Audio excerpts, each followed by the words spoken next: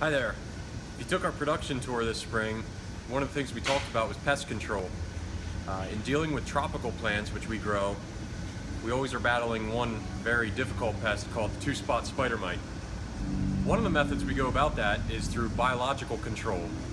And what we do is we release these beneficial insects, Phytoseiulus persimilis.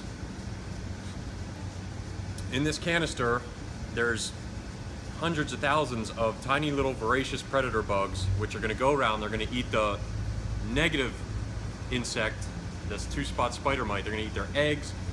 Very voracious predator. We call them the cleanup mite. If we have a problem, which I don't think we do right now, but since it's time to start sending these tropicals to the store so that you can enjoy them, I want to know that they're clean.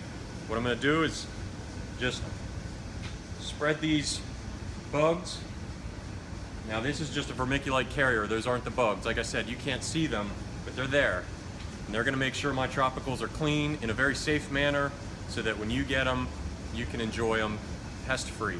Thanks for taking the time to watch. If you have any questions, feel free to let us know.